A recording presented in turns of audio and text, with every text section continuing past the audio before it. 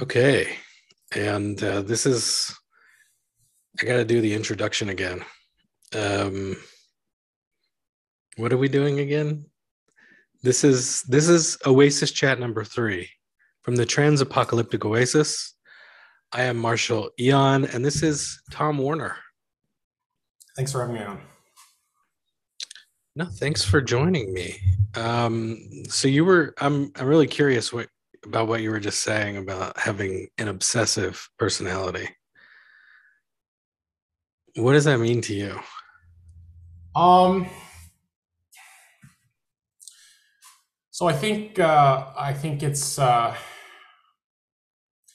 dog with a bone, I suppose, to some extent. You have to chew it until you're satisfied that you've chewed it enough. Um, I suppose it's a kind of compulsion in a way sometimes. Maybe it's not always. But there are things that sort of evoke that part of my personality, and I think I can end up sort of getting drawn in. So we were actually just talking about video games, and so that is part of the appeal sometimes of that. Um, so it can feel like sort of an outlet, a sort of a more healthy outlet for that. Which is not I to say that I wouldn't say that I don't know that it's like terribly unhealthy, but I think there's probably a bit of an obsessive side. Yeah. So it's like a dogged determination kind of thing. Um, Or is it just like a preoccupation or yeah, it's probably like a preoccupation. I think it's kind of it's a bit like just something is just you're sort of chewing on something even in the back of your mind, and it's always sort of running to some extent, and something like that, I suppose. what are some other things you're obsessed with right now? Uh, well, you tell me. How does it look? Well, you say a lot of stuff about the pandemic. You have a lot of opinions about that. Yeah, I do. So I thought that would be a significant topic of conversation. Obviously, this is It something could that, be. yeah. So well, why don't we jump right into that? So Okay. yeah, So you wrote this essay. It's short and sweet called What is Thinking? And basically, correct me if I'm wrong, but you said we have these uh, dreams, vaccine, pandemic. They're like they invoke these dream states. They're conceptualizations. And I guess you say it invokes a dream. It's like this whole sort of, it's this whole sort of view of the world and what those concepts mean. And it's not actually we're not actually really in touch with what those mean or something like that, the reality of those. yeah. We're So living in so this sort of dream state around them. so yeah, and I wouldn't necessarily reduce it to that either, but I think that there's a significant component of that. So maybe I'll give you an example. So when I was younger, quite a bit younger now actually, but 18, 19, I was interested in girls, among other things.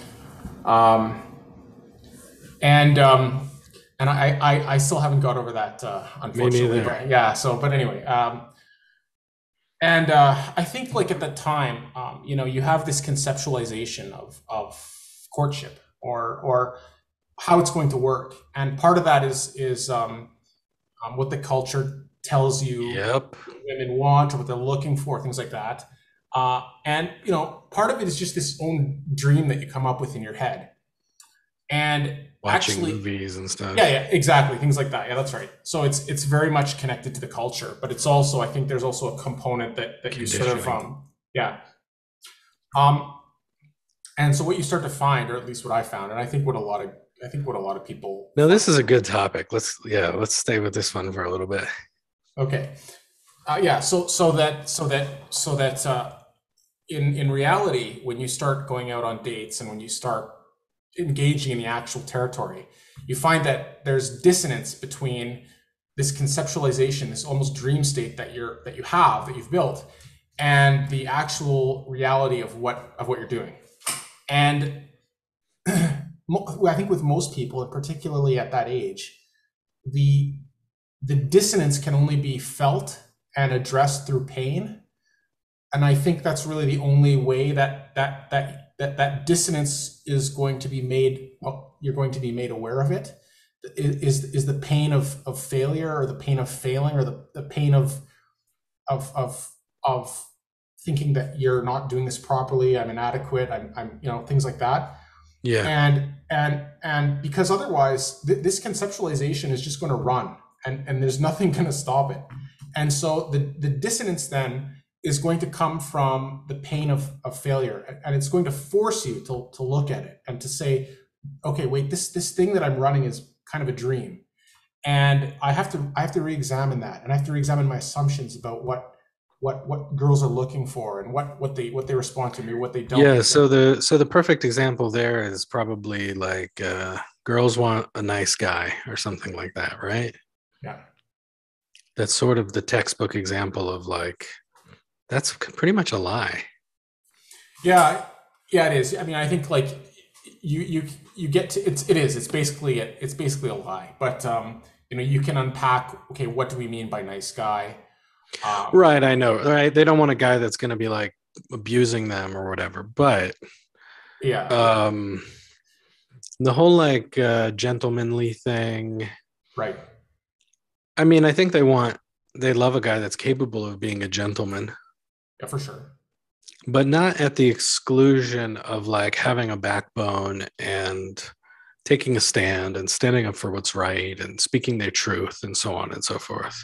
Exactly. Whereas like a nice guy is just trying to keep the tension off, trying to keep things cool and relaxed and non-threatening, and doesn't challenge her. That's probably the key thing. Like, people like to be challenged. Women like to be challenged. Everybody does.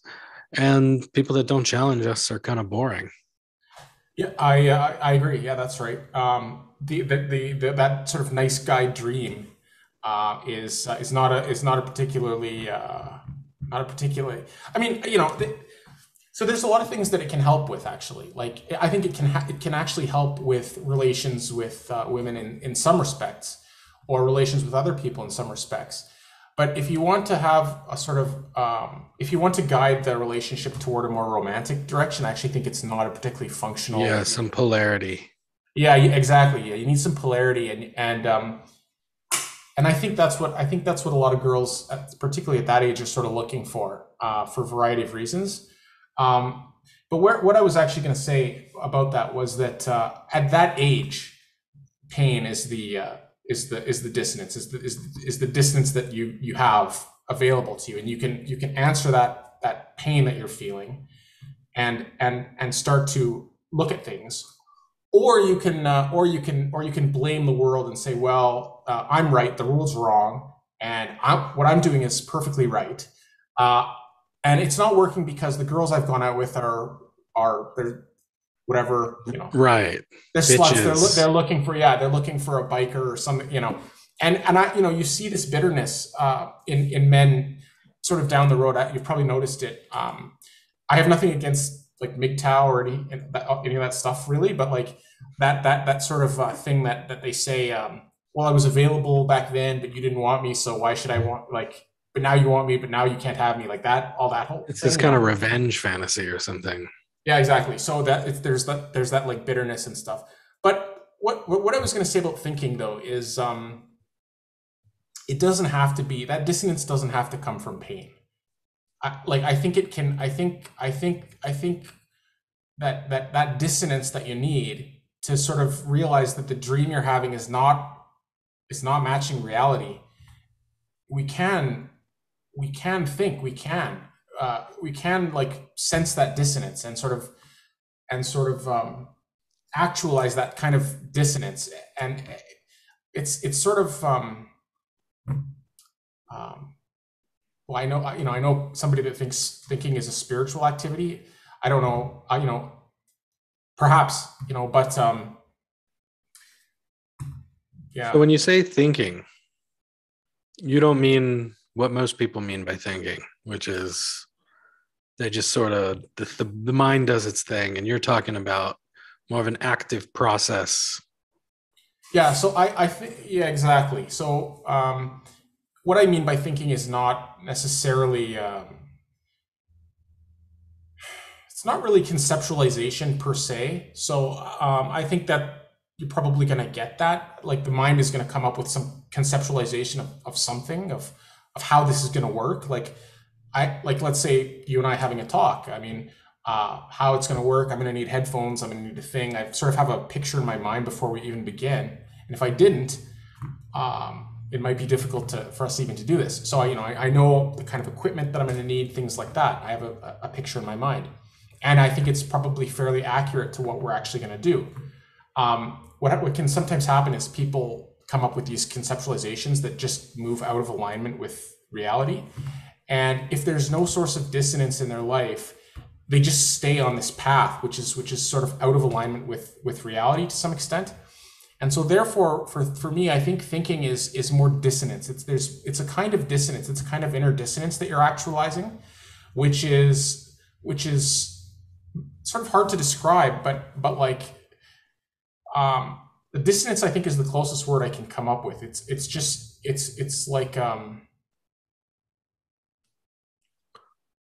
it's an interruption. It's kind of interrupting something that's just going to march onward forever and ever. So you're disrupting your own thought processes, what you're saying.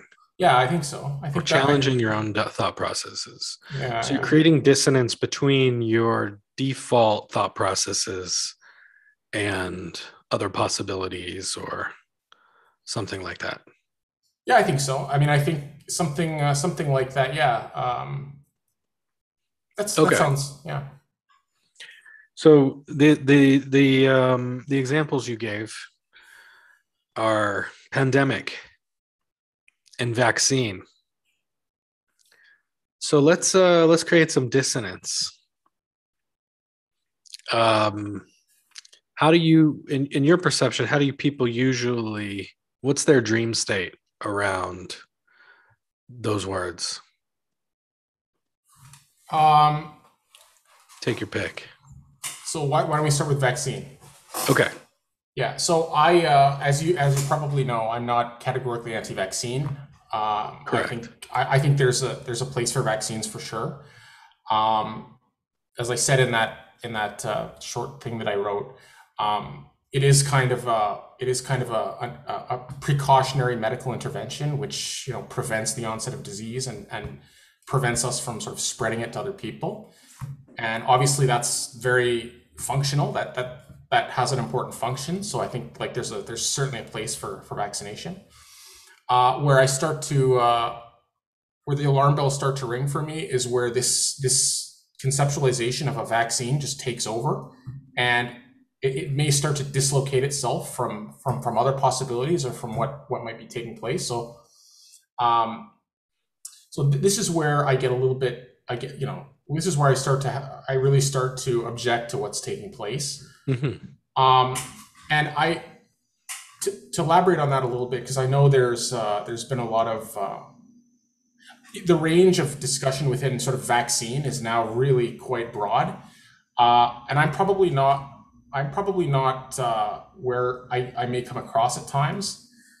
So I would say that the trajectory, the vaccination trajectory that we're on, is very bad. It's risky. There's a lot of risk there, but I don't necessarily think that these vaccines are going to. I don't know that there's an agenda to do any harm to people with these vaccines. I think probably they will end up harming some people, but I don't think there's no microchip in them. No, I don't. I don't think so. No, but the thing is, I wouldn't rule that out as part of the broader trajectory. I don't know that I would use I don't know that I would say microchip, but I think that once the society can force something into your body, right. And moreover, once they have a system to sort of exclude you from society if you refuse, then I think the sky's almost the limit in terms of what could happen. And I think that that dream state of vaccine as precautionary medicine starts to move out of alignment with what may be taking place. So, okay. So you're concerned about potentials, where this could potentially go. Like what's going on in Australia right now is kind of horrifying, honestly. Um, I think they're allowing people out of their houses for like an hour or something. Yeah, I saw something about that. I think it was one of the southern states of Australia that was doing something crazy right now with pictures or something that you have to text. Oh, right. Yeah, I'm hearing all kinds of crazy stuff. And Yeah. like you're supposed to snitch on your neighbors if, they're doing something wrong or So before so they're before I would definitely going they're going down that like slippery slope of authoritarianism. yeah. It certainly looks that way. I mean, before I open my big mouth on our talk, I would want to sort of verify that, but it certainly looks that way. Yeah, we it's safe to say. Yeah. Um they're definitely going off the rails over there. I'm over here in Colorado where I don't have to wear a mask anywhere. I mean, it's like there's no pandemic happening here. So so I go online and I see all of like the what I regard as hysteria around this stuff, and it's just like hard to reconcile that with my reality here. Okay, fair enough. Yeah. But I went to California for a few weeks, and they were much more strict about it, and there was much more of a palpable sense of fear in the air. Whereas here, it's like there's no pandemic happening. Hmm. There's like big, there's big crowds and stuff, and so, um, so yeah, there are people are reacting to the dream of the pandemic in all kinds of different ways. And some people just aren't taking it seriously at all. People have dreams in both directions, so to speak. Yeah, absolutely. Yeah. And so these things, there does seem to be a sort of tribalism that's emerging or that has emerged. And like you're not anti-vaccine, but I think you sort of associate with people, or you feel more comfortable with people that are, or something like that. Is that accurate? Yeah, I think that is accurate. Let me think about that for just a second here. I should probably have an answer ready for that, but It's okay, man. um, so so I think I think there's a lot of reasons that you might be anti-vaccine. I suppose I'm looking I look more at this I'm looking more at the surface level right now than what might be sort of motivating that. There are a lot of I actually think there are a lot of kind of irrational anti-vaccine sentiments being expressed um, as well. I think that this trajectory toward mandatory vaccination and passports and stuff needs to be opposed. And it's kind of like you go to war with the army that you have rather than the army that you want. I So hear you. I suppose it's like that to some extent. But to like here in Canada, for example, I live in Pick your Montreal, as you know. poison. What do you mean? Pick your poison. Like both sides are toxic. So Yeah, it sounds like you're gonna choose the side that has some skepticism, where skepticism is the sort of valence, maybe. I think so. Yeah. So here in Montreal, for example, I think Montreal was sort of the epicenter in Canada when the coronavirus hit last year, and there were a lot of particularly elderly people that died.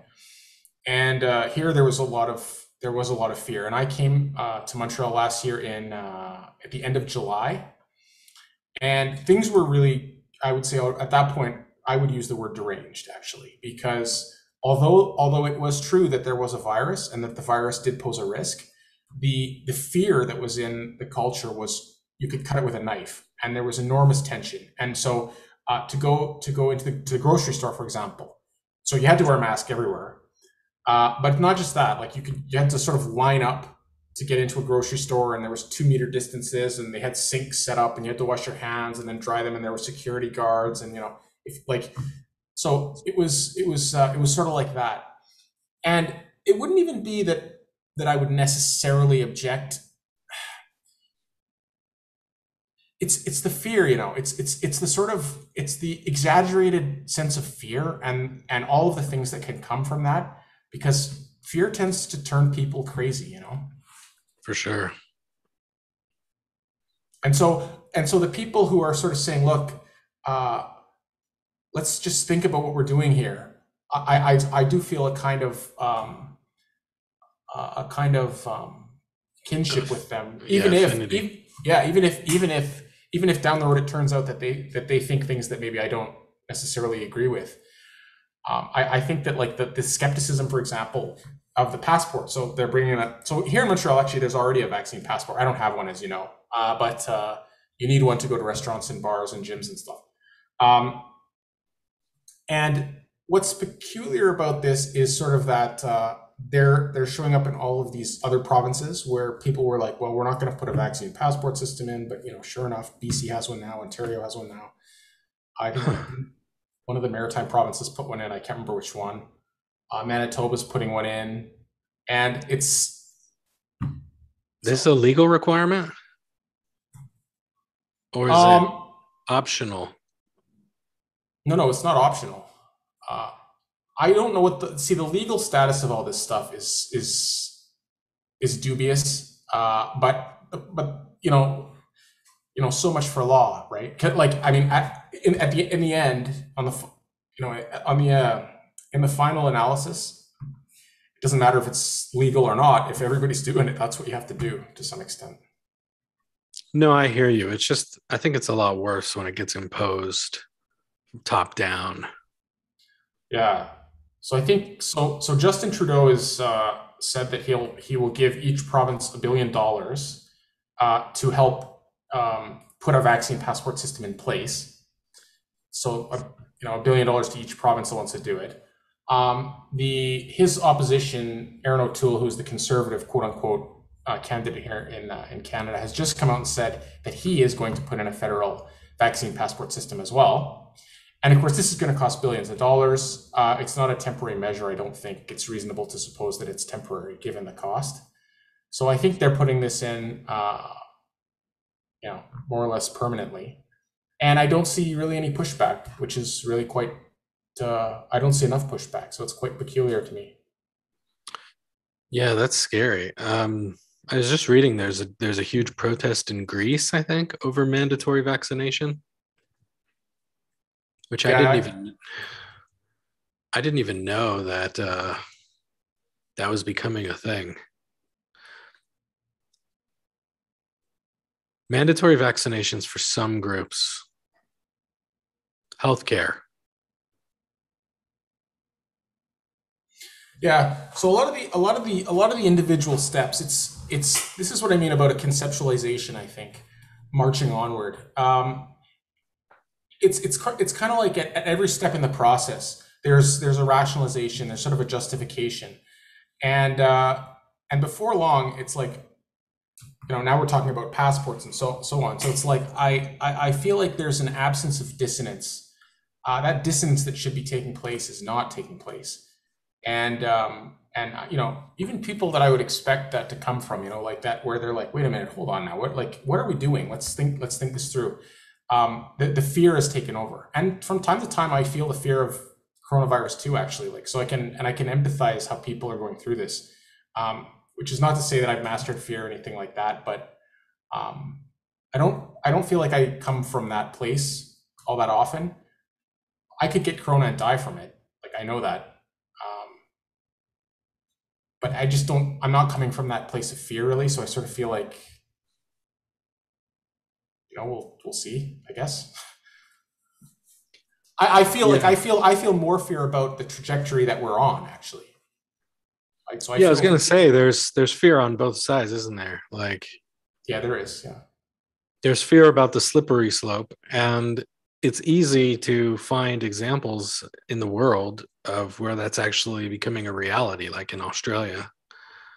Um, Over here, it's harder to sort of justify that kind of fear, I think, Yeah. because every state's different here.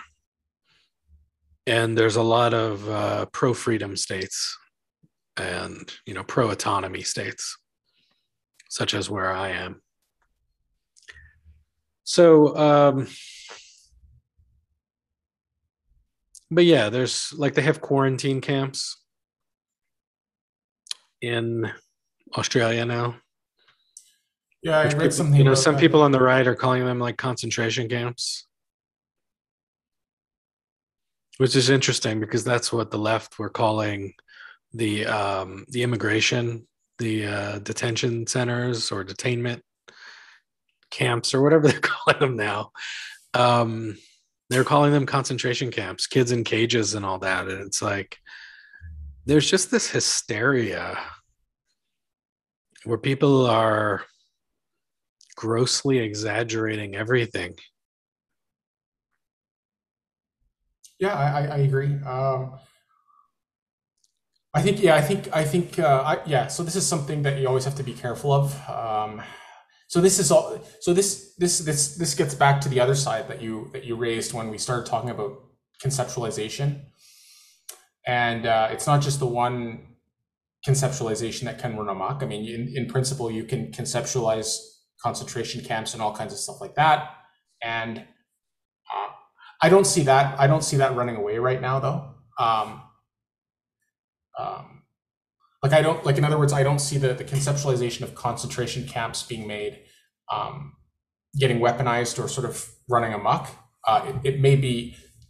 I It's don't know. just getting started, man.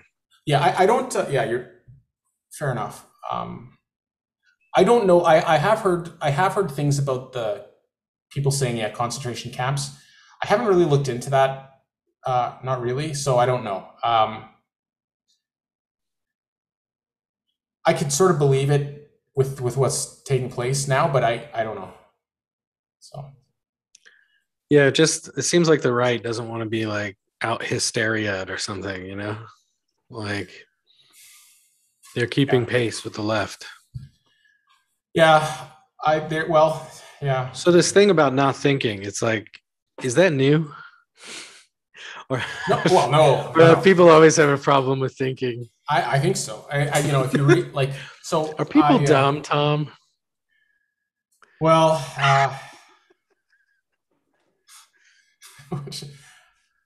people, people. So I think fear is a really big problem. Fear's the thing, man. And uncertainty, Yeah, fear of the unknown. yeah, for sure. It's like we don't know. Like I don't know how the virus is going to affect me Nor do I. until I get it. That's right. That's life, though. It's It there's is life. it's that for almost everything imaginable. Right. So I guess it's the question is, do I want to take the risk with the vaccine or take the risk with the virus? Yeah, I agree. I mean, I And think for a that's lot of people, not doing something is preferred because it's like homeostasis. Not doing something is doing something. it is. It's Yeah, there's some illusion of the mind where I'm safer if I don't do something like that. Like with the vaccine, I'm fine as I am. I don't want to introduce this new question mark into my system. So there's this perception that you're safer by not taking an intervention because I haven't got, maybe it's because I haven't gotten the virus yet. So, and a lot of people are like, oh, I'll take my chances. Like, why are you going to trust a virus engineered in China versus a vaccine engineered in the US or something like that? Right? Yeah. So I agree. I actually think that this virus probably did escape from a lab, and who knows, you know. So I do agree that it's a concern. Um, so there's a lot of actually there's that's kind of a deep question. That's kind of a conversation. I think I can sum it up by saying that there's a lot of factors, and everybody sort of subjectively weighs all of the different sort of moving pieces, and they sort of come to their own conclusion. That's frankly what I would prefer to see. Well, I don't understand all the hysteria around, I mean, all the fear actually. It's fear around the vaccine. Is that justified? I Um, mean, so I my know there I are, I know I'm not like vaccines are perfect or whatever. And these vaccines are, they cause injuries. We know that. So, but there's like, it seems like the risks of the vaccines are exaggerated. well, I would say the risk of coronavirus is probably exaggerated too. It probably has been. Yeah. If I'm, quite honestly, I have thought about. It has occurred to me to get the shot. I don't. I just don't know. There's a lot of things I don't know, and I suppose I do default to inaction in a case like this. Um, I do trust my immune system. I mean, I think this thing evolved over 3 billion years, and it's pretty good. I think I take care of myself reasonably well. Yeah, I hear that a lot about people trusting their immune systems, but this is also how many, there's something like 650, how many deaths in the US? Yeah, I think you're 600 and something thousand. Yeah. 650,000. I mean, that's a big number. We probably will get to a million at some point. So the big number, I'm not sure if it's a reliable number. Fair enough. Um, I Because looked it's something up. basically including all the people who died with COVID So there's that. I looked up. rather than from per se. Yeah. So it seems that it has quite a comorbidity is a real factor. Yeah, it's hard to say. You know, So there's a lot of moving pieces. It's really hard to say something. It's hard to come down definitively on something. Although I come down pretty definitively against mandatory vaccination, and I think that that's where we're headed. So this is the bulk of the problem that I have really. There's also an element of stubbornness to me, which is like, okay, if you're going to make it mandatory, then I'm not going to take it. I don't care if I die. I hear you. So Yeah, I agree with you on that. And I think a lot of people do. Most people are opposed to mandatory vaccination. Especially now that we have to take like what, 4 shots or something. yeah. So the other thing that gets me is that I think that these passports are going to be used to lever people toward getting another booster, and so I just see coercion there, and I don't like that. Yeah. Yeah, I just read that Israel approved a 4th shot. Yeah, I saw that. Yeah.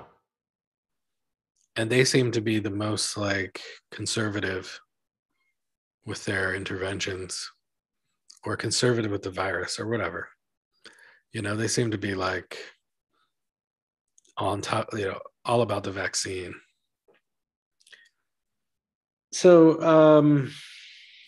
I think, Marshall, what it really comes down to is a lack of trust in the systems that we have. I definitely feel a very strong distrust of them now. That's probably the source of a lot of disagreement I think that people have. I think probably most people would agree that vaccines shouldn't be mandatory. But if they're not mandatory, then so it's like, well, why don't you take it? Why don't you want it? And I think a lot of people, and I would probably include myself in this category. Um, I trust my immune system more than I trust what's happening out there at this point. So I think that's a factor. It's a subjective factor. Um, I don't know if it's correct. It's sort of my instinct about it.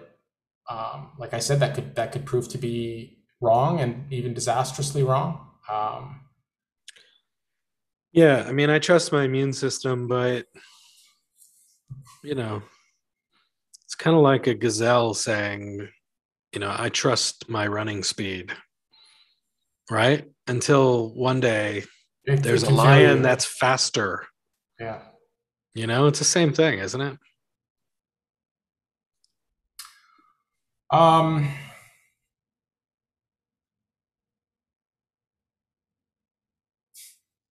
Let me think about that.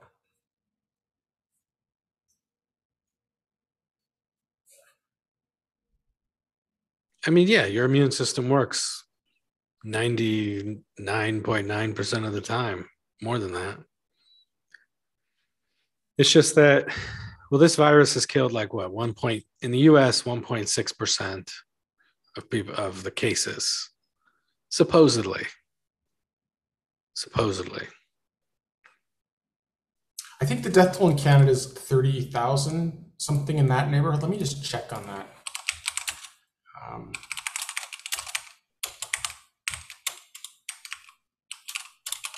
Give a running total. See if I can just find it.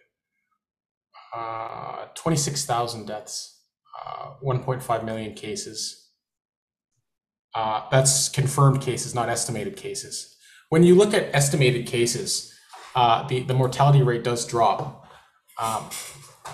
So if you take the number of deaths as and divide by confirmed cases, you'll see a death toll that starts to look. Well, there are a lot of people that have died though.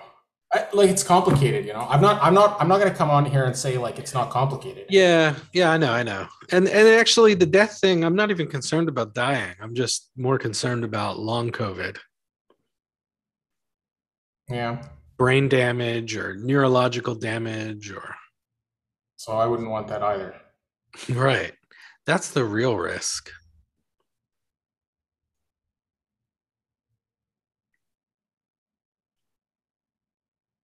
And so I basically made I took a calculated risk. I just thought, well, I'm gambling either way. Yeah, I suppose that's true. And I don't know that most people who are anti-vaccine, they don't see it that way. They don't see that they're gambling. They think they're safe and the risk is with the vaccine or something like that. It's like there's a confidence. There's this like, in my opinion, unjustified confidence that they're safe from it. And there's all these stories now. The media plays them up about this guy like refused a vaccine and on his death, he's dead now, and on his deathbed he recanted. And yeah, I know, I see something like that. So I you know what I think about the mainstream media, I'm sure. Yeah, I know. But the thing is that can happen, and that I'm sure what they're reporting is true. That did happen. Yeah, I mean, it's right now the Florida is probably one of the anti-vaccine states, and they're getting something like 20,000 new cases a day, 46,000 deaths. So I don't know, man. I'm not really concerned about the deaths, but like there's been 3.3 million cases in Florida. And what is that going to do to people's brains, Yeah, there's an economic cost to to everything. To everything.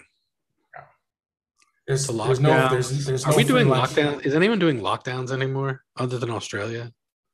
Canada isn't at the moment. I think that the vaccine passport is, in theory, it's to prevent us from having to lock down again. Okay. So yeah, that's the story anyway.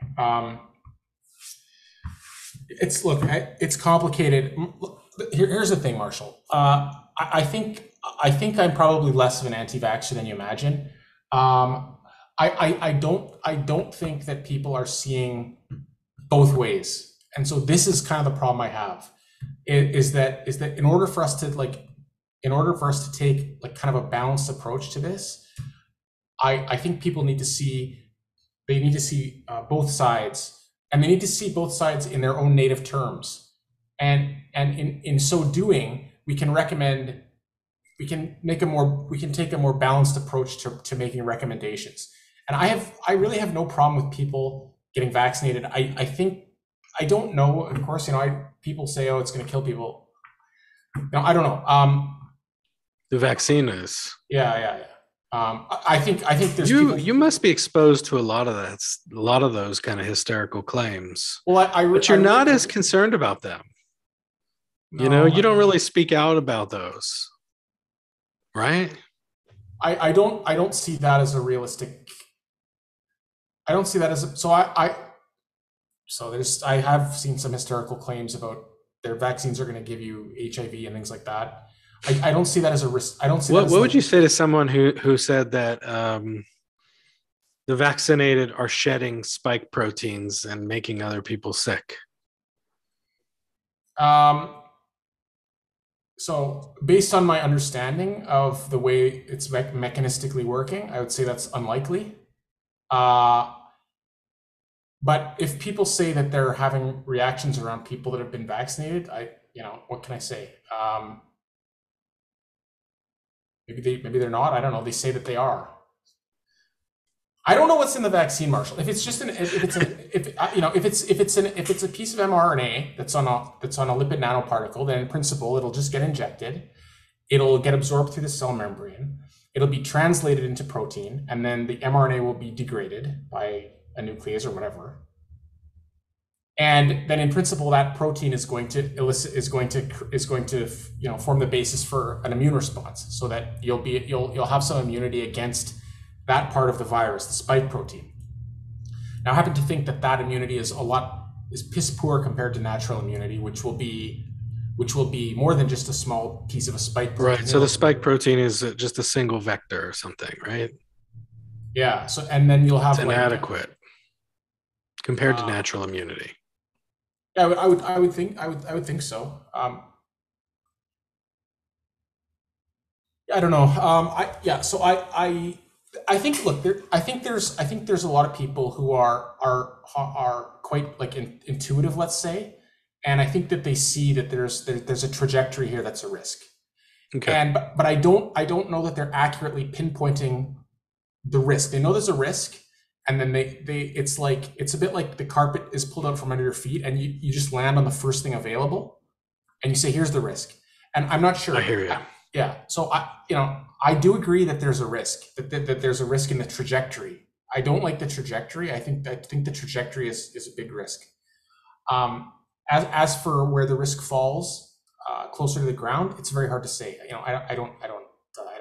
In principle, an mRNA vaccine, if it works according to the mechanism, maybe it shouldn't be a problem. But maybe it does.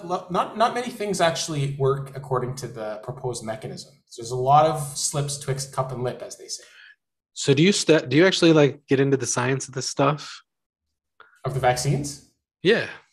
A little bit. I've watched some of the lectures on how it's supposed to work, the mechanism of function. Immunology is very, very complicated, and I think so. I'm not an immunologist. I know a little bit, but I don't know that much, and I know enough that it's that I can see how complicated it is. The one thing about a field being very complicated is it's usually not something you can just be like, well, we inject it, the thing goes there, it does this and it. Okay, there's a lot of complexity there, and it may not be that simple. And in fact, there's a lot of things even in the proposed mechanism where I can see something may go another way. So I'm skeptical. Let's say I'm skeptical about the. How the vaccines work. Well, how they're designed to work. I'm not skeptical about that. I'm skeptical about whether They do. there's going to be off target activity, or whether it's going to do something else, or whether there's going to be some side reaction or something like that. I as at my work, what I do, like I can mix 4 chemicals together, and 200 years of careful study of organic chemistry, and we know actually with really well how this stuff works. I mean, at least we think we do.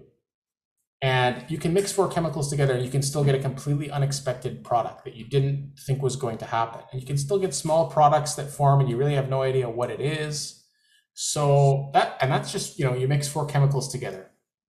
If you put some complicated construct in the human body, which is complicated almost beyond fathoming, and you think that it's just going to go according to this neat diagram that you've written, I don't know. Right.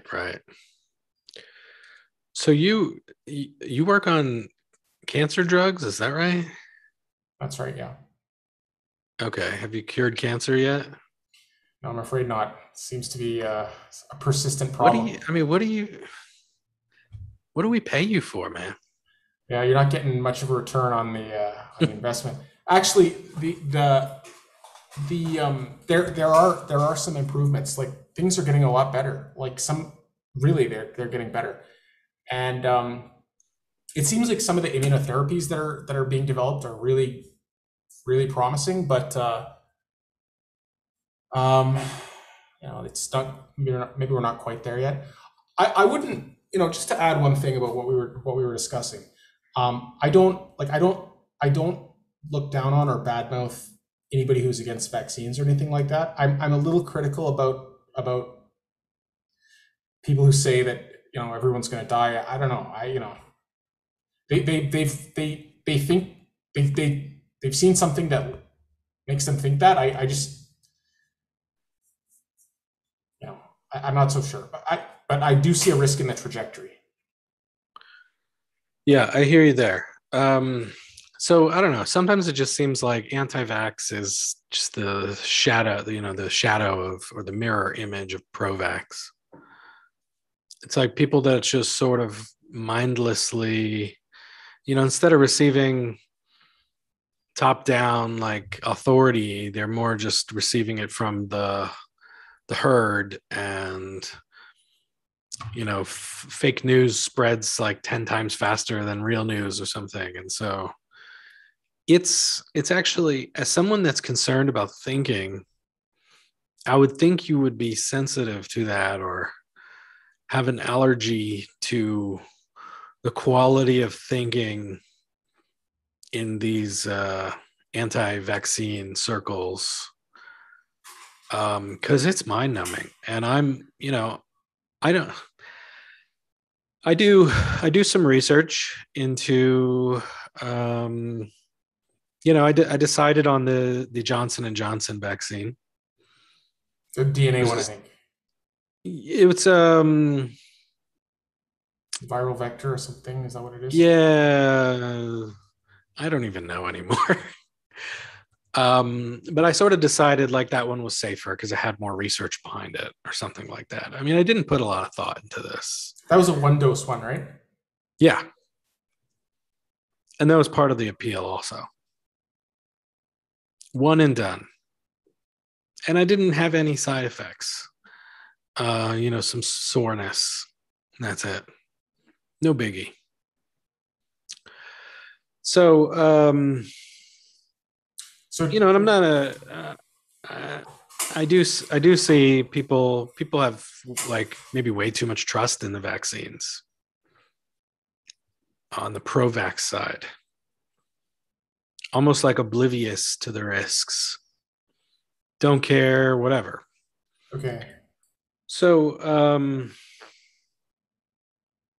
I know there are risks. I just, again, my issue has to do with like the quality of information, and Like one of the like ivermectin. Have you done any research into that? Not really.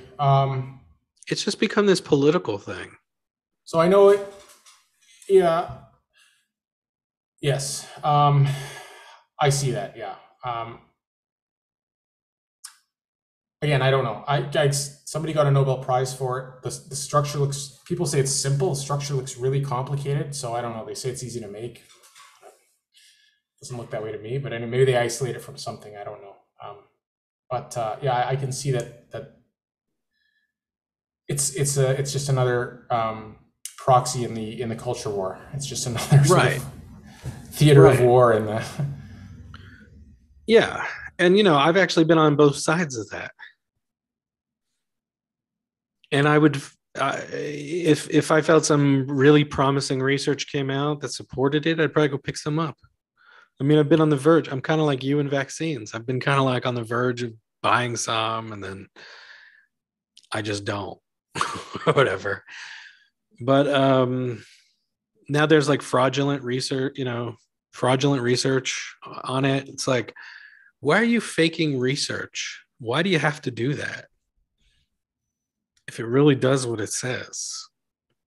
you know and we're in this like postmodern reality where like what I want to believe is more important than what's true. Hmm. And I know you have your own take on what postmodernism is, and there's a lot of confusion around that.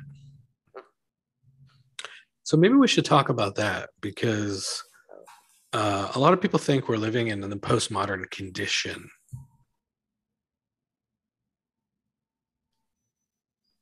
where there is no objective truth. And so we sort of default to, and everything's power. Yeah, that's right.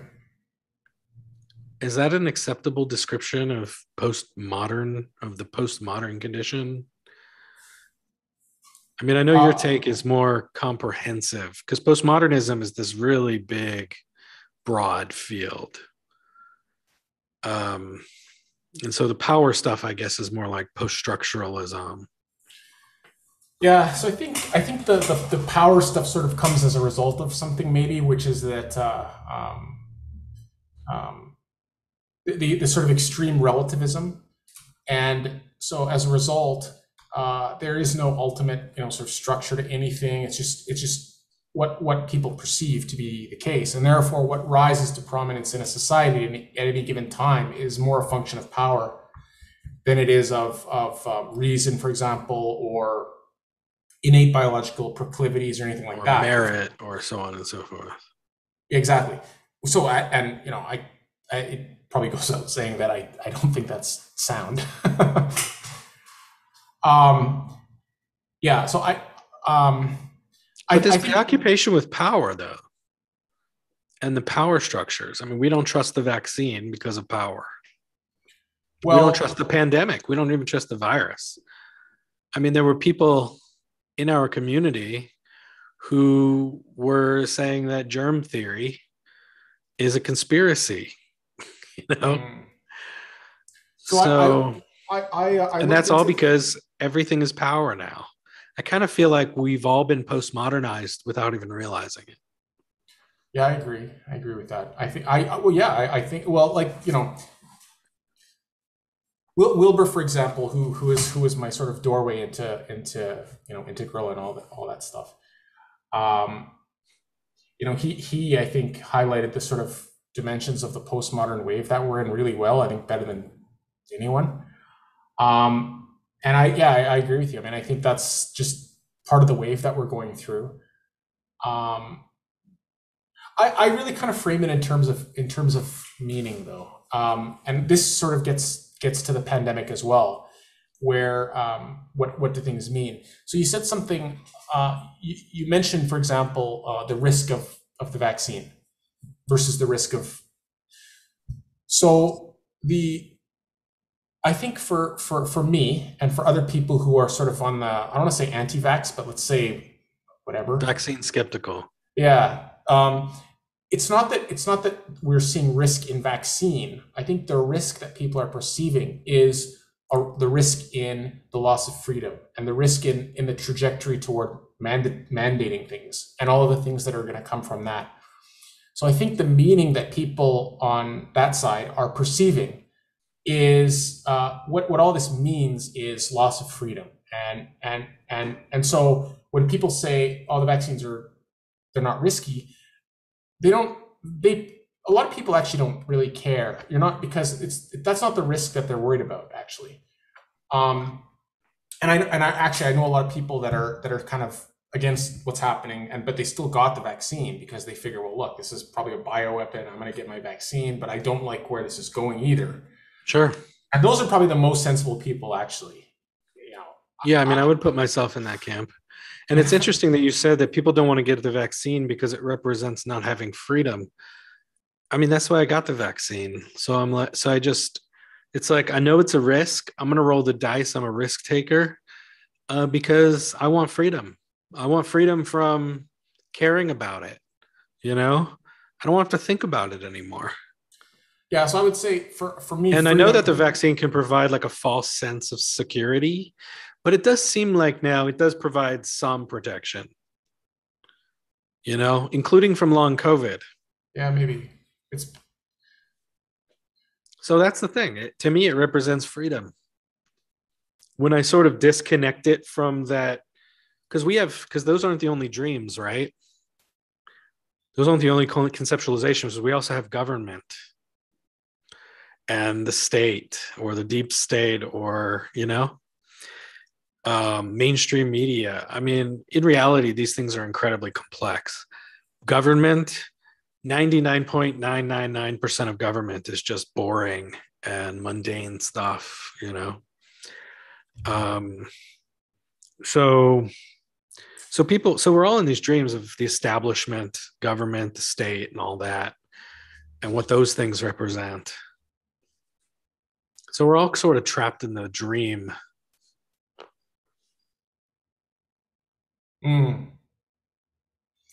Well, that's also part of that sort of postmodern wave, I think, where what things mean. Just there's so much divergence, and people, everybody's having a different dream, I suppose you could say, in terms of like what do things mean, and therefore what are the risks. So if this means this, then here are the risks, and if this means this, well, then here are the risks. And so you have a lot of people that are really responding to different risks, and I think the next wave is to sort of understand all of that and find a way to sort of honor that in a way that, or move forward in a way that sort of acknowledges all of that. If somebody sees a real risk, for example, to their health for getting a vaccine, then I respect that, because it's not just because there's questions. I think there are questions related to personal health that extend beyond what science can model. For example, perhaps people know that they have allergic reactions to certain things, or perhaps they. So I think there's that as well. But yeah, basically, I don't know. It's kind of a complicated mess. It's really kind of a knot to untie now, and it's just because of that. So given your awareness of the complexity, everybody's a moron, nobody can think, why even bother with this whole thing? Like, why not just make a whiskey and lemonade and sit out on the porch? Why not just unplug, man? Like, that's kind of something a lot of people are waking up to. It's like we're plugged into this giant, field of the collective field of consciousness. And it's just endless insanity, no matter where you look, anywhere in the world, any subject that's part of the collective field is just like mired in insanity. So why it's kind of masochistic that we sort of like wake up and then plug into this thing and then like become more mentally ill from it, Yeah. I mean, I've been dealing with the whole the woke stuff, And lately I'm unplugging from it, man. It's like I'm going to lend my discrimination about it when I'm called to, but I'm going to stop the whole, constantly ruminating about it and constantly learning about it. And the latest news article about some stupid woke person in like California school is, trying to teach their kids about communism or something. It's like it's like this endless outrage machine that we're all kind of plugged into. So why do we do that? And why don't we stop? So Why don't we stop until like when one day I think, I don't know, it's got to kind of run its course or something, right? Or no?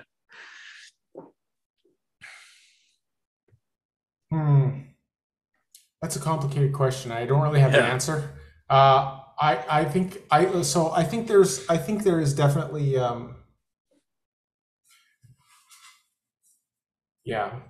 So I think the answer I would give you is a regard for truth.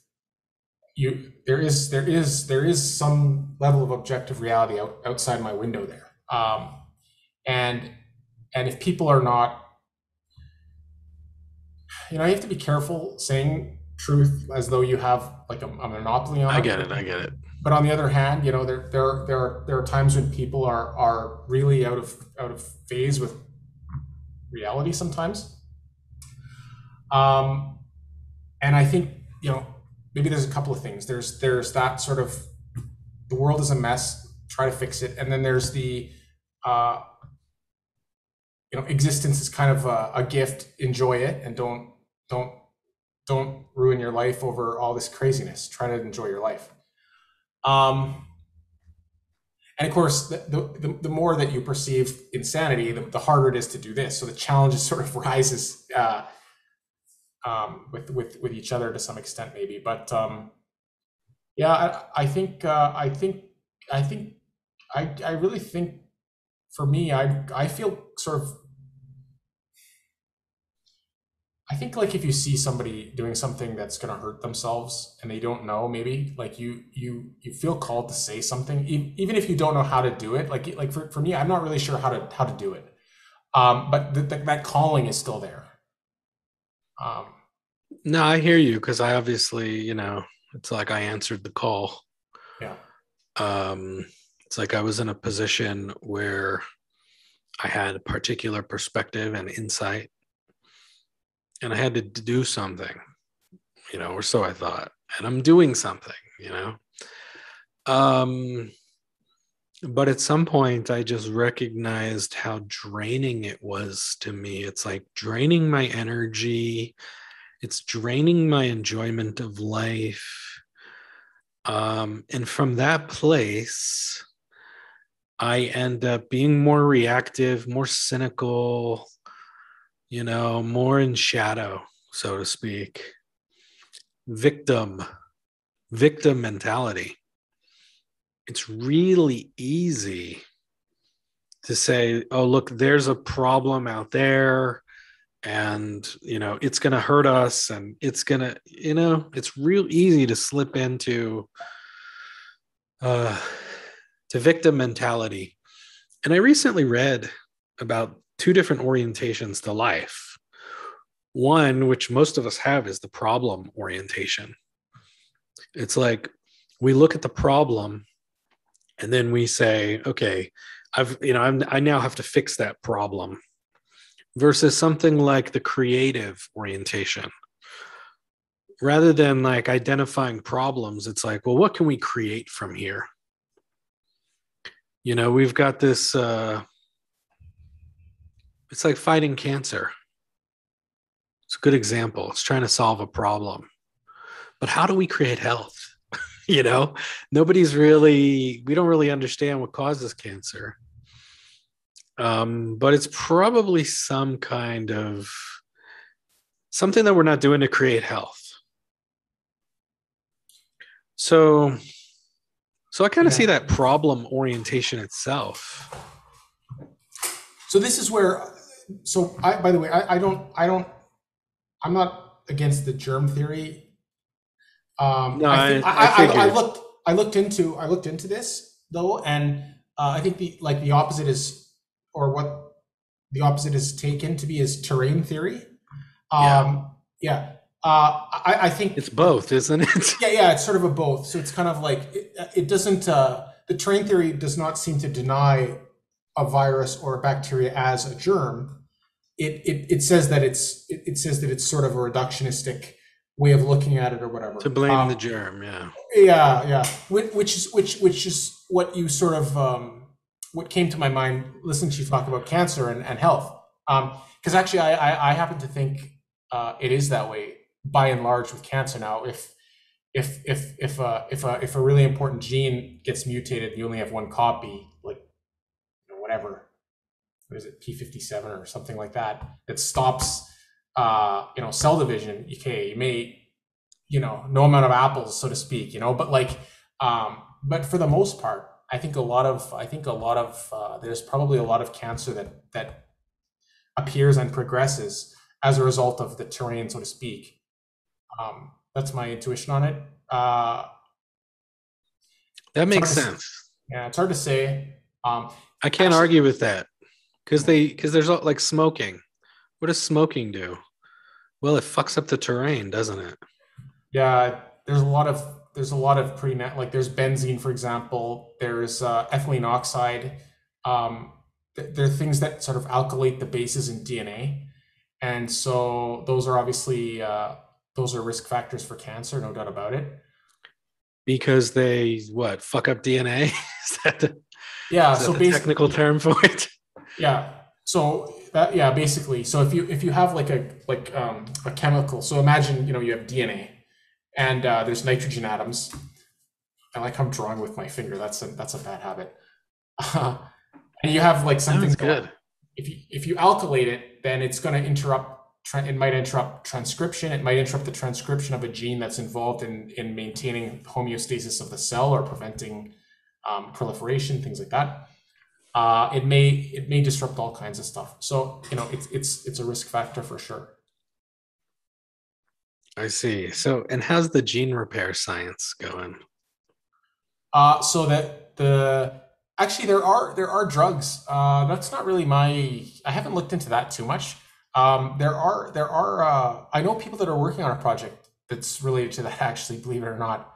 But the body has mechanisms to actually do DNA excision repair and things like that. So the body's actually pretty good at it too. I see. Not perfect though. Interesting. Interesting. Um, yeah, I remember there was one of these transhumanist guys that injected himself with CRISPR It seems and like a died. dubious. Yeah. He died. So maybe that's not there yet. No, I don't think so. So this is why this is also one of the reasons I'm a little skeptical about people making kind of exaggerated claims about. The thing is, though, I don't know. So and there are people that I respect who think that some of this stuff with vaccines, and so um, I I hear you. Everything's complicated, and yeah. we can't draw conclusions about anything. And yeah, we Well, all I just sort gotta of default to a kind of a gut level. Do I trust the man or not? Kind of thing. I don't have a problem with drawing conclusions, actually, but I think it's you gotta be careful when you rule something out. I think sometimes There's just so much more we don't know than we do know. that's it. Yeah. So I think there's a lot of things that people are saying that are really very unlikely, and I sufficiently so that I don't know that it's worth spending too much time worrying about. I think there are things, even let's say even if it were true, it wouldn't actually change the overall sense I have of the risk of the trajectory. It would only shift the risk to closer to the present moment to some extent. So I suppose that's how I. So okay, but again, like doesn't it wear on you? Like, aren't you sick of this shit? Oh yeah, no, yeah, for sure. And it's a kind of a war, um, but it's not, in war, real war. It's like you're fighting a little bit, and then the war, the fighting stops for a while. In this case, we're like always plugged into the matrix. So it's just like war every day, and it's psychologically taxing. Well, it's taxing. Actually, it's taxing if you're to use the metaphor of the matrix. It's taxing in and taxing out for different reasons. Taxing it to me not be part of it? Yeah, that's I don't think so. I think there's these plenty of these like Thoreau guys who are just, living in their cabins in the woods and they're chilling. maybe They just, that's the thing to do. Actually, just get away from all this. this is so unnatural that we're plugged into this like global news thing. There's Yeah, like global, like 24/7 disasters and outrage. yeah, This is so unnatural. it is. I agree. Yeah, for sure, man. I agree with you completely on that. Because it becomes a secondary reality almost. Like it's sort of like it really kind of starts to become a dream.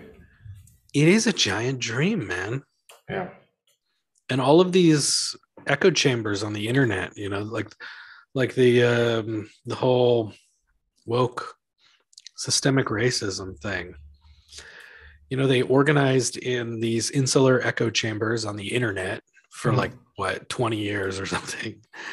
And they came out with all these theories and they started acting on them, and like not once did anybody question or scrutinize these theories, because if you did, you got tossed out. And and that's just one echo chamber.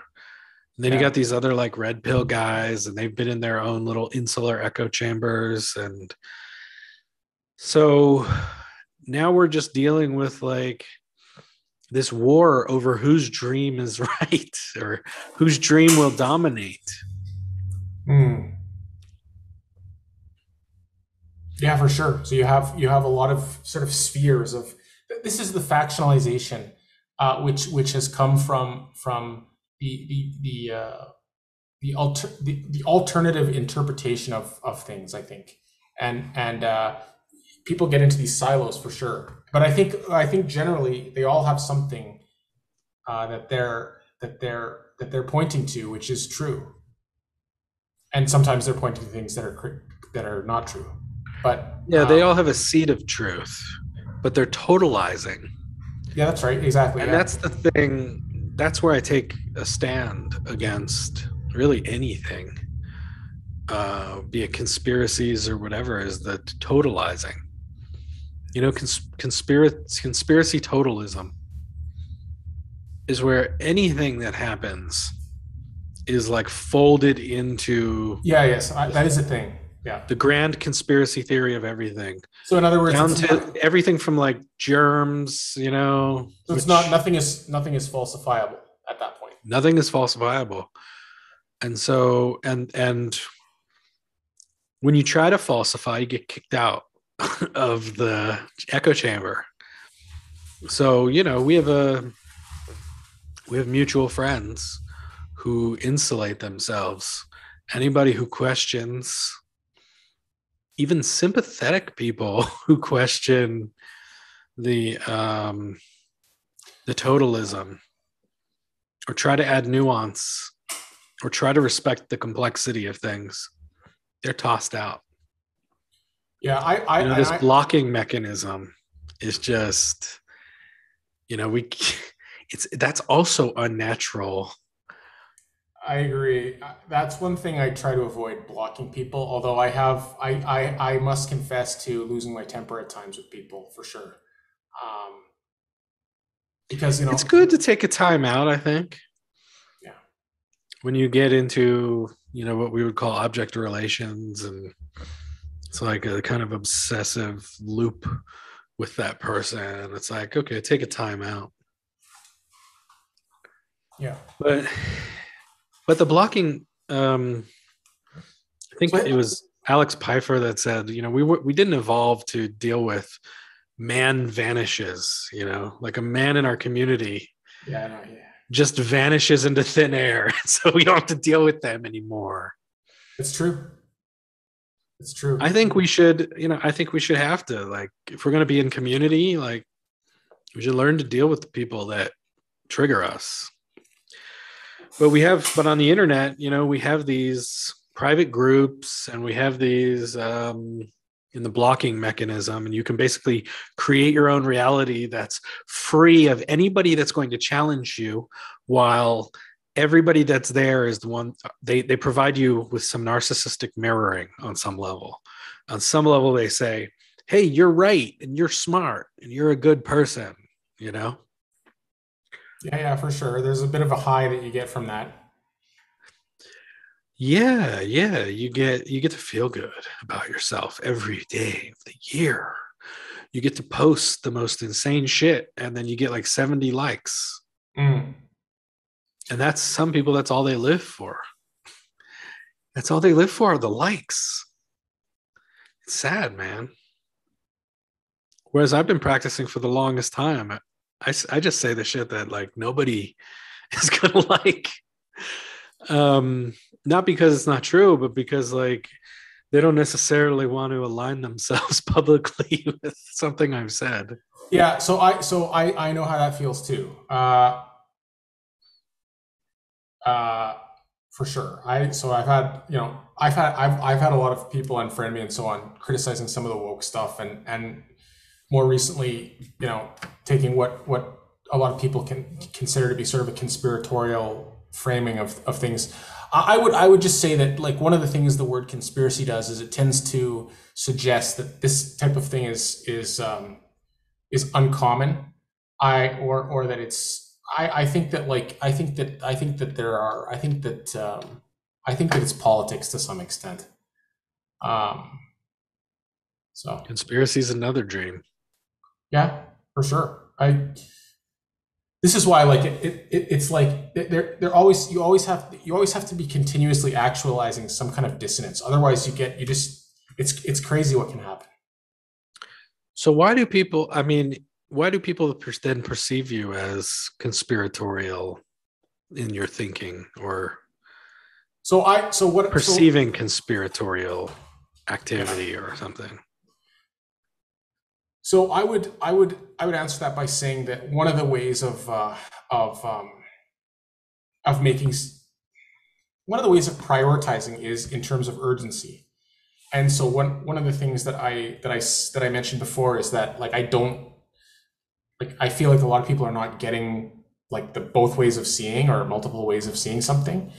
And there's a certain element of, like, okay, people are not seeing this, they're really not seeing this, and it's like whether it's true per se, like whether it's definitely this is for sure, I don't know.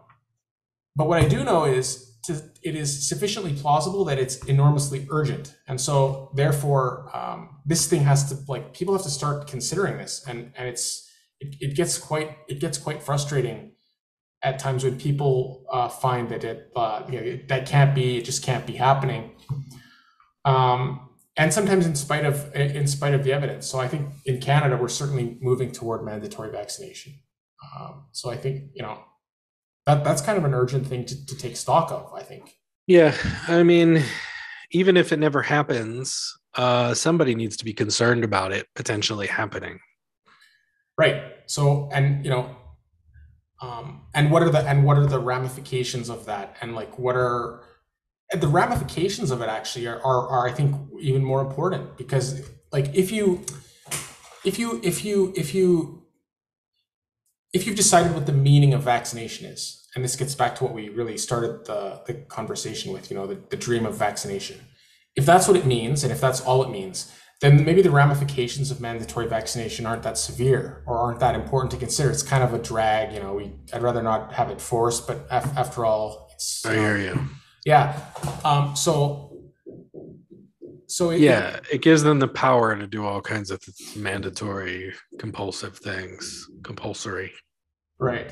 So there's a certain element of urgency there. If even it's not, if even some of the details aren't fully fleshed out or clear, and I think that's where a lot of people get frustrated. Where I don't have the whole story to tell you, but I can see some things which add up to a high likelihood of something that we should be concerned about. And I think what a lot of people expect is, if, and maybe reasonably, but they expect that if you're going to make a claim, you need to have like a sufficient amount of evidence which is clear in its ability to make evident what's being claimed. Do you know what I mean? Yeah.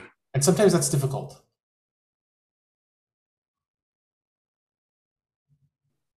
So yeah. So would you say you're more libertarian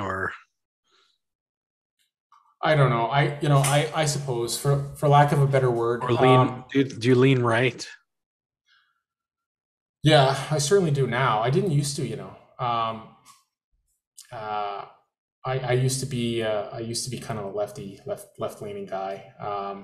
I don't think I was ever one of these crazy lefty people. So that's probably why I started spotting it a while ago, like being like, geez, like, Center left, maybe. yeah, something like that, like, um, and I started reading Mises around 2013 or so, Mises and some of these people, because I was really sort of curious. Actually, Ron Paul, it was Ron Paul, the movement that happened around Ron Paul in 2012, and people were really curious about Ron Paul, very interested in Ron Paul, and I remember feeling like, wow, who's this guy? And he had some interesting things to say. I didn't really feel like I understood it. And so I looked up Ron Paul, and he was talking about Austrian economics, which I had no idea what they were. And so I figured, okay, let's read some of this stuff. And I found it really quite persuasive, actually. And so it really forced me to sort of put to bed a lot of things that I thought might be possible. Um, which is not to say, it's not to say that you no longer want um, people to have sufficient material resources to live and to get by and stuff. It's just that it really puts a pretty steep curve on how you can go about doing that. So Right. that was sort of the experience I had about it. Right, left, I don't know. I guess I'm on the right. I would have to say Yeah, that you probably come down on like autonomy and yeah. But it's not, this is, I think, another thing that like, what does it mean to be in favor of autonomy? Does it mean that you are against the community, for example? Well, not necessarily, but it may be that, like, it may be kind of a recommendation to err on the side of autonomy, because the community yeah. community might be going, so Right. Mob rule and so on and so forth. so yeah. I see. And so I mean, actually, I'd be curious about your how you see yourself in that respect.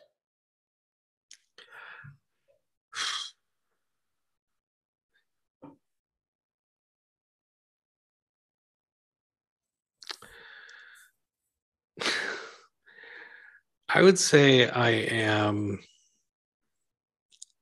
strongly lean towards autonomy.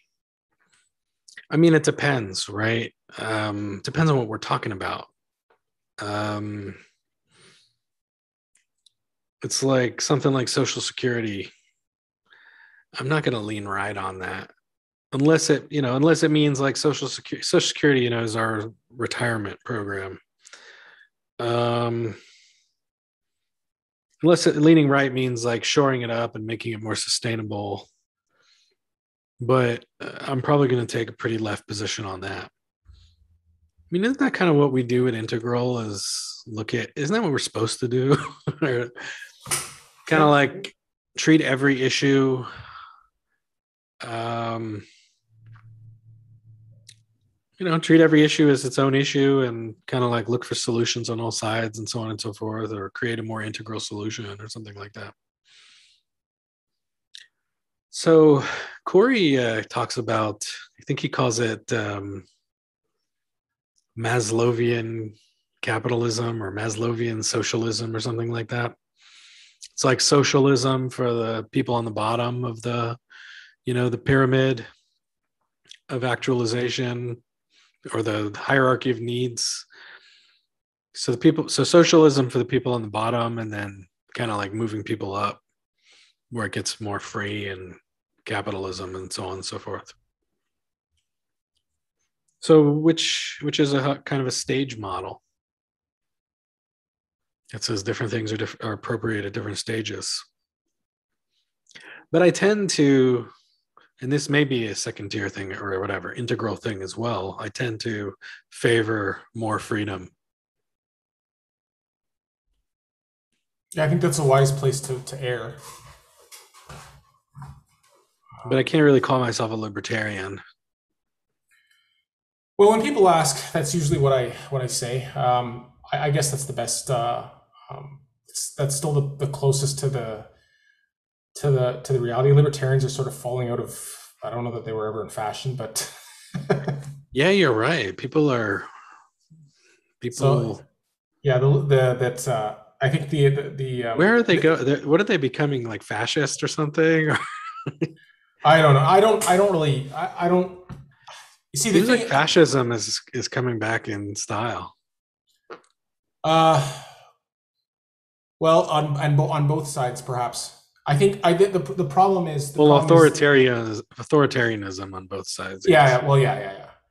I think the people like on the right, so to speak, would like pushback, would like their side to push back in a way that's like proportional.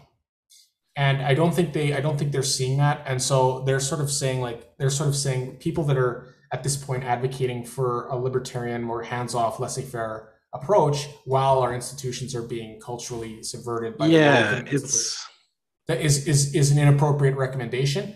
I don't know. No, I agree. I can understand their position though. Like I remember reading something Charles Krauthammer said, and he was like a conservative pundit who passed away a few years ago. Mm-hmm. But he basically said libertarianism is a statement on the Leviathan state. Yeah, it's not an actual governing philosophy. Yeah, I really like that a lot. I like that a lot. So yes, I agree completely with that. Actually, it's a criticism of statism. It's a critique against various elements of the state or statism. Yeah, so it's handy. Yeah, it's valuable. It's useful. It's a check. So it's like good that people take that position. But it's interesting now that it's sort of losing traction. On the right? Well, yeah, in general, or on the right. It's losing popularity. Which to me suggests that more people are they're leaning more towards statist or authoritarian solutions.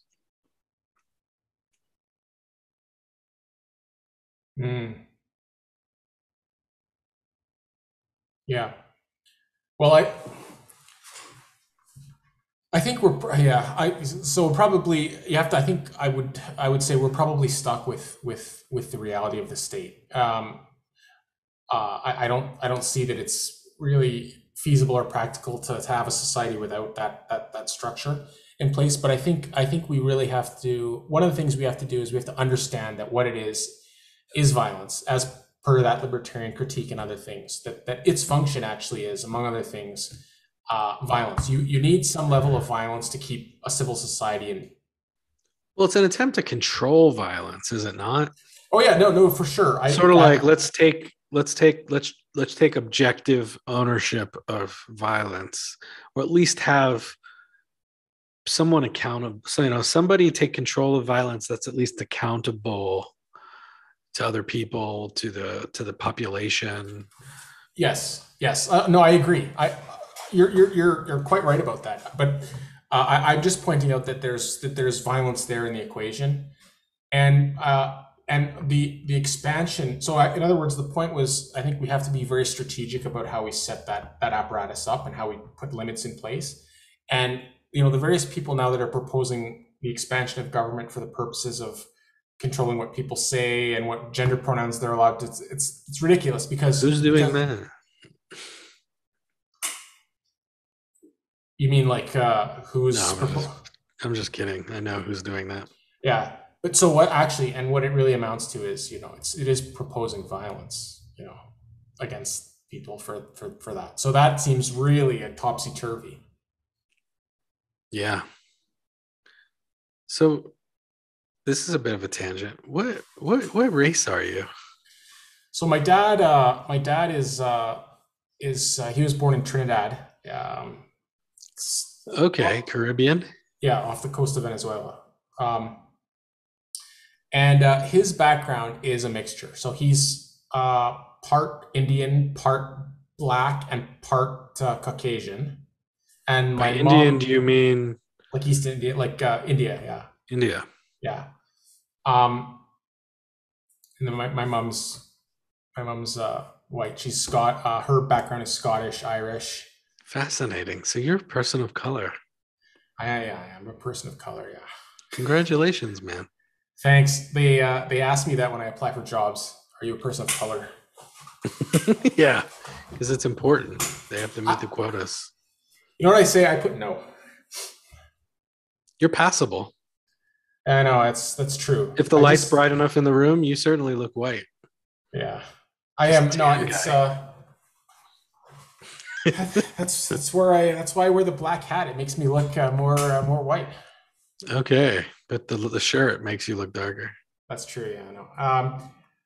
Yeah, I don't like. I really don't like a lot of that junk person of color garbage. There's a lot of. Neither do people of color. Well, actually, yeah. I mean, so I did experience some racism when I was younger. Let's hear about it. So so my dad is fairly dark skinned, as you might imagine. I don't know that I would call him black, but he's got a fairly dark complexion. And my mom is white. And I grew up in a really small rural area of BC. And my mom was a school teacher at the local elementary school. And so I think there was a bit of a stigma, or that was scandalous in some way to some people. She was a white woman, black man, or whatever they thought. And the children were whatever. So that kind of washed over to some extent, I think. And moreover, I saw my dad had like he had to deal with that. And so, for example, like he was a pilot. He was trying to be a pilot when he was younger. And he still has his pilot's license, actually, but he would do interviews and he would have jobs promised him, and then he'd go and they'd see him and they'd just like slam it. He literally had a door slammed in his face once. And so that has a really profound impact on people, that kind of thing. And I think it's very difficult to like, it's challenging dealing with that. And I was sort of lucky in a way because I kind of got exposed to that at a young age and started wrapping my mind around it and figuring it out. And I think it's sort of really been a blessing in a lot of ways, because it's sort of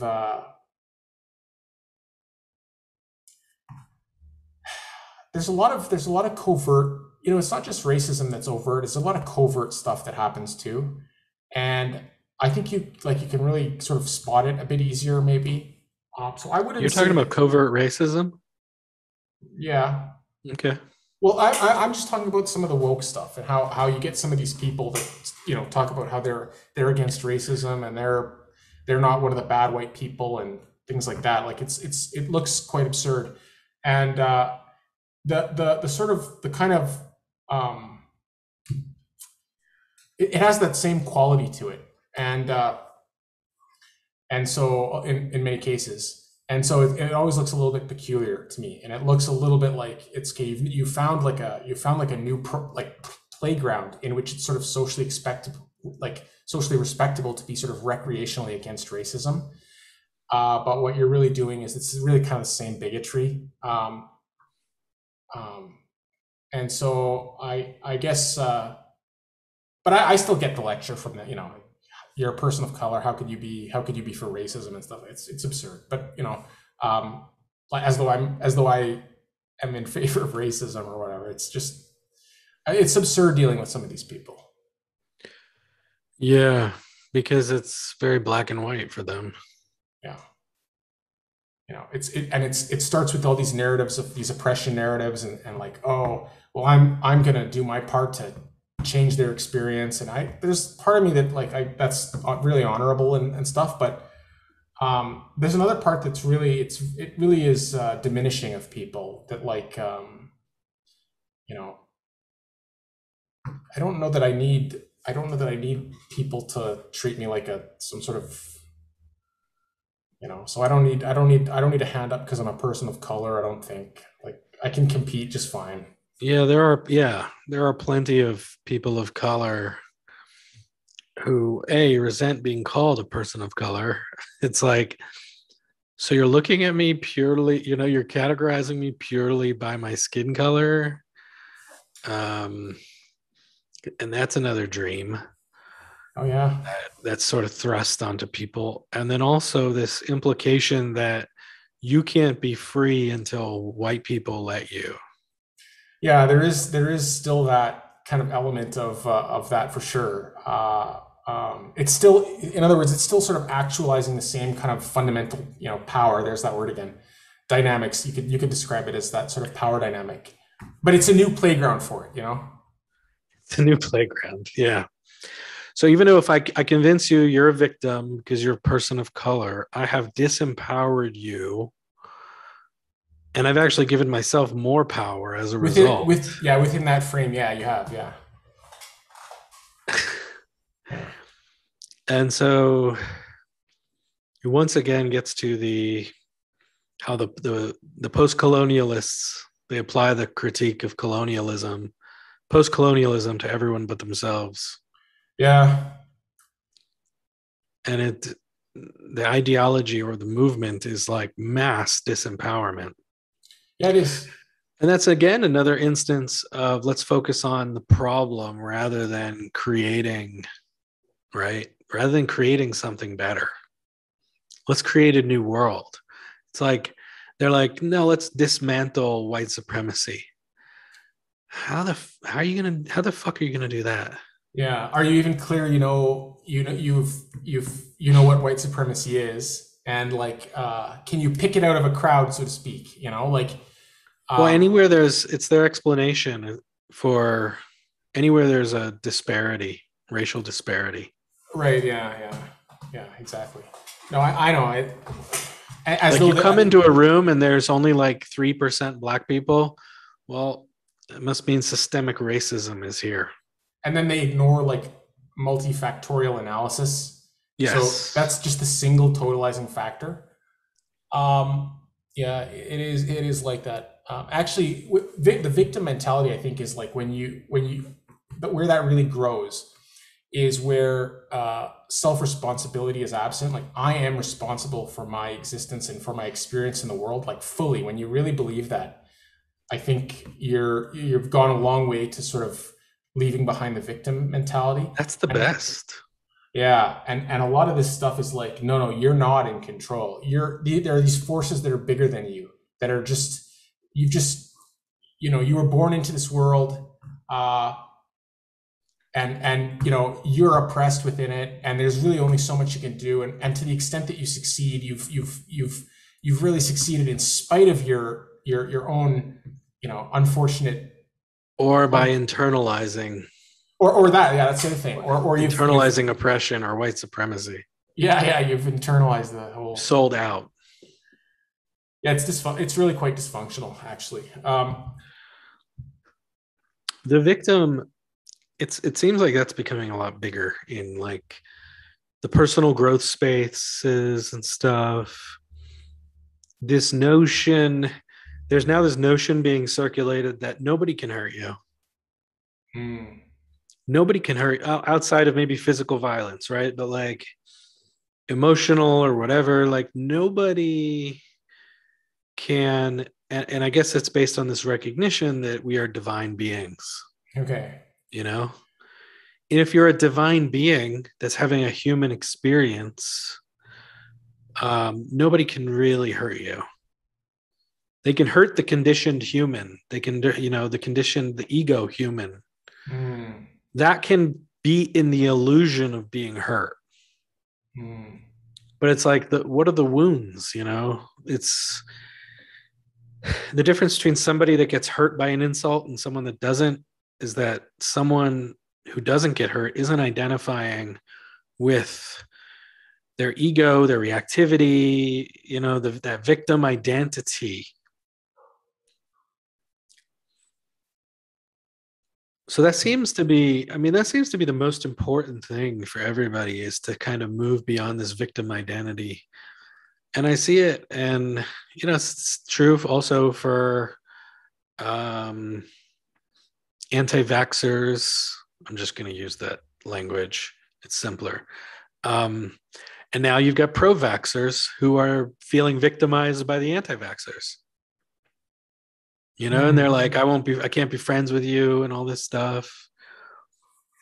So we're all just like feeling victimized by each other and everyone else. And a lot of this stuff would just go away if we were all to wake up from the illusion of disempowerment. Yeah, for sure. I think actually it's kind of a disempowering lie almost to say that nobody can hurt me. I think where the empowerment comes is, yeah, that people can hurt me, and they're going and but I will be able to deal with it, and it won't like in other words, I'll be hurt, but I'm going to take responsibility for that. I'm going to deal with it, and I'm going to own it as part of my own like experience or existence or whatever. So I think I don't know, maybe we are divine and all that. What is your spiritual orientation? So I'm pretty interested in spirituality increasingly. I can't claim to be any kind of expert on it. I find George Gurdjieff, some of his stuff is pretty interesting. Here's my problem with Gurdjieff. His work is largely inscrutable, intentionally so. Yeah, that's what I've heard. Yeah, intentionally so. He didn't want it to be turned into a dogma or something. Right, but it also made it extremely difficult to actually practice his work. So a lot of people, so people now, this is my opinion, that the people who claim to be doing the Gurdjieff work, they're really just doing what some guy thinks is the Gurdjieff work, Okay. And there are certain elements of it that are clear, like the fourth way. I don't know if you're familiar with that categorization. So the three ways, okay. Gurdjieff taught that traditional paths to spiritual enlightenment followed one of three ways. The fakir works, and a fakir is Islamic, it's a Sufi. It's a Sufi whose contingency and utter dependence upon God is manifest in everything they do and every breath they take. Poverty, physical poverty. Asceticism, who renounces worldly possessions. Fakir works to obtain mastery of the attention, self-mastery, through struggles with controlling the physical body, involving difficult physical exercises and postures. The monk works to attain the same mastery of attention or self-mastery through struggling with or controlling the affections. So the monk is controlling the domain of the heart. This has been emphasized in the West. It's come to be known as the way of faith due to its practice in Catholicism. And then the way of the yogi works to obtain the same attention through struggle with or controlling mental habits and capabilities. So yogi tries to control the mind, monk tries to control the heart, fakir, the Muslim version, tries to control the body. Gurdjieff insisted that these paths tend to cultivate certain faculties at the expense of others. So he advocated a fourth way that simultaneously combined work on all three centers rather than focusing on one. Could be followed by ordinary people in everyday life, requiring no retirement into the desert. So, okay, this is a good approach. You know, it's the most integral. So I would say like that's definitely one of his, although if you know Oscar Ichazo is credited with sort of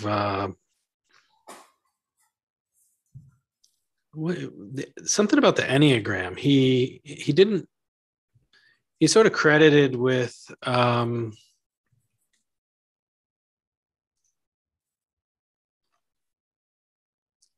he's one of the he's considered by many to be the father of the Enneagram of personality. And he had he just died, I think, in the past year. And he had this kind of like warrior school, like this spiritual school in Chile called Arica.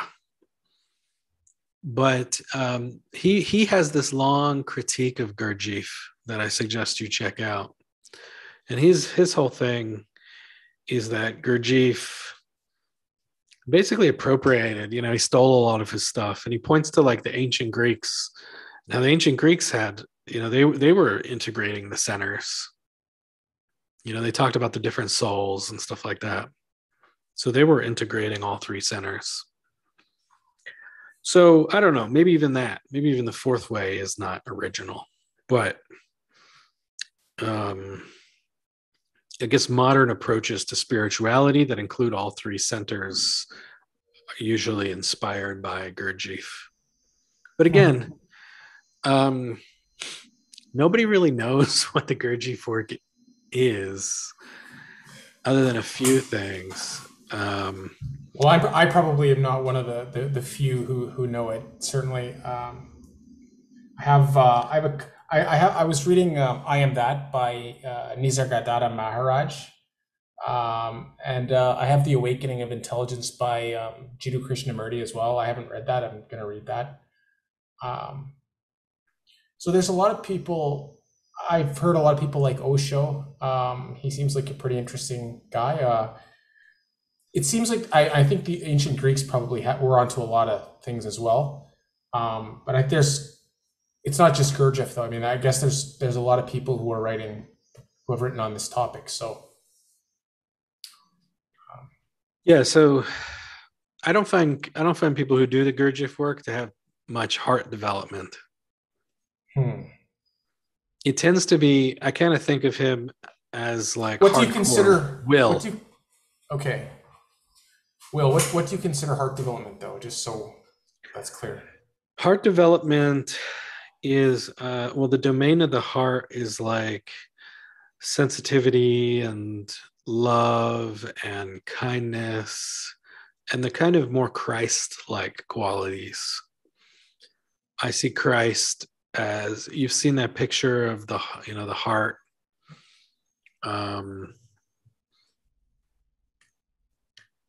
It's like this heart of thorns it's on fire. Oh, is it the heart like wrapped in the thorns or whatever? Yeah, it's a heart wrapped in thorns, and it's on fire, and it has this little cross, or it's glowing. It's got fire and a cross on it, and it's basically it represents his divine love for humanity. So it's really, Christianity is more of a, that's, it's called the Sacred Heart. I see it as a more heart-centered spiritual path. And I see the Gurdjieff work as more gut-centered. His intention might have been to balance the three centers. Maybe that's something they did back in the day, people that worked with him. I don't know. But he is a gut-centered guy. He's a 8 on the Enneagram, which is a gut-centered type. And so they tend to, you tend to emphasize the center that you're sort of grounded in.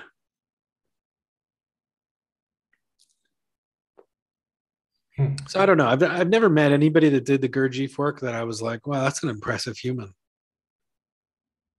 And I think, again, that's not to say anything bad about Gurdjieff.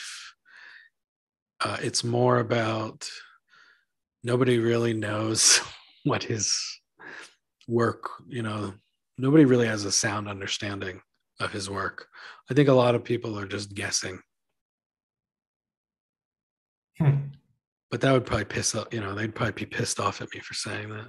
Well, actually, that could be accurate, because I heard the same about him, where he wrote it deliberately to like, you either would understand it or you would not.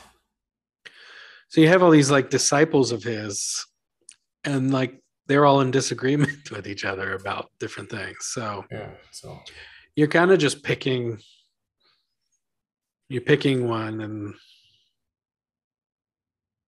hoping for the best, I guess. Fair enough. So what spirituality were you raised with? Well, I suppose Christianity. I mean, we went to church pretty often as kids, and then we hated it, actually, but waste of a Sunday morning, that's what we thought. But it was a good experience on the whole. And so now you're just exploring more. So I don't think at that age pluralistic. Yeah, I suppose. At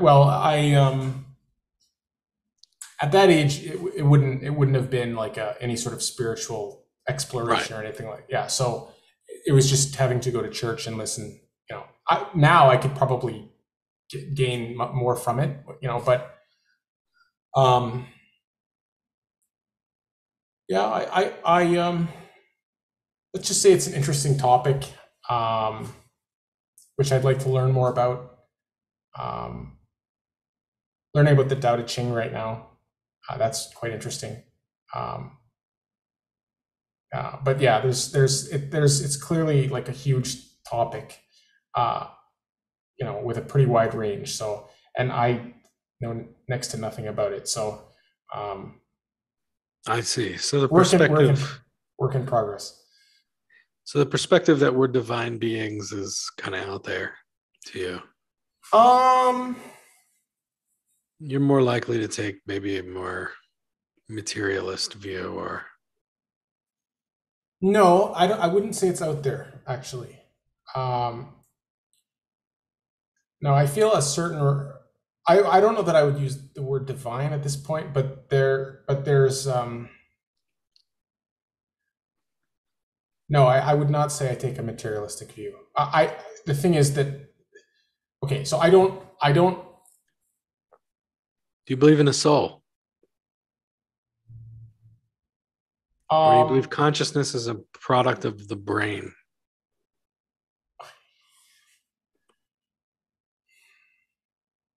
No, I would have to say I don't at this point. Consciousness is a product of the brain. No.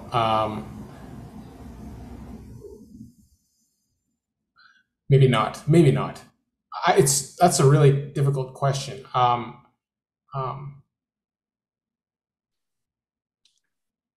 The reason I say that, the reason I might be inclined to take the no position is for the exactly probably the reason that you might expect, is that like you can start to see the chatter of the mind as a process that's not really, um,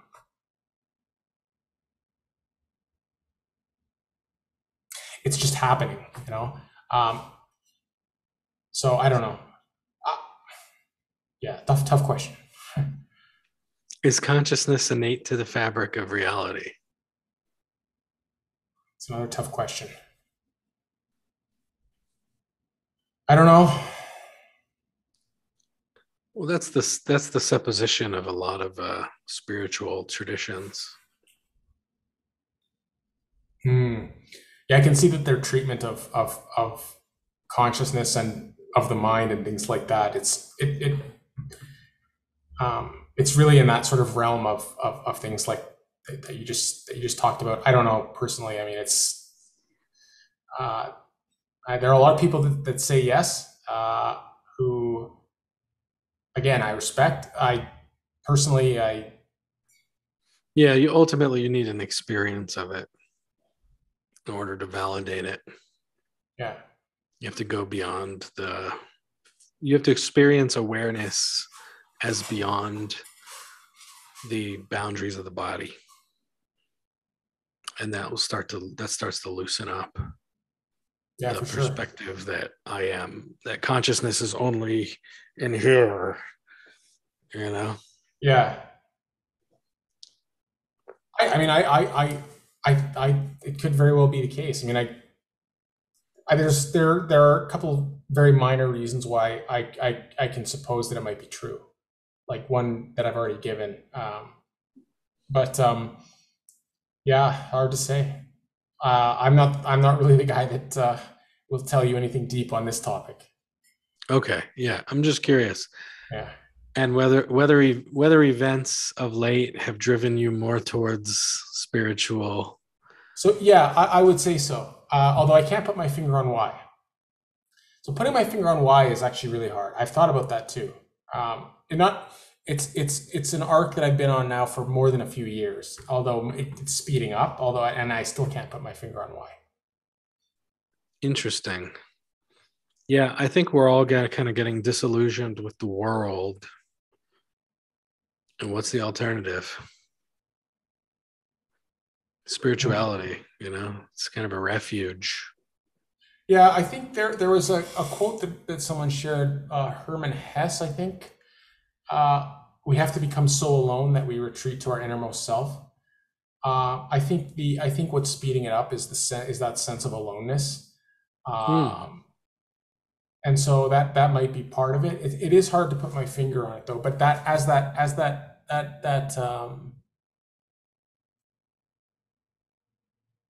so there's a few dimensions to that sense of aloneness, I think. And it's hard to put my finger on exactly what the dimensions are, but there's not just the dimension of feeling alone. There's maybe something else. So yeah. I hear you. All right, man. We are just now approaching 2 hours. So I think we should wrap it up. Yeah, sounds good. Well, it's an enjoyable chat. I Yeah, it was a great chat. appreciated being here, and I'm sure we'll talk about this more as time goes on. Yeah, All of the topics that we touched on. for sure, man. All right. Ciao for now. Thanks for having me on. Talk to you later, Marshall. Yeah. Bye. Bye.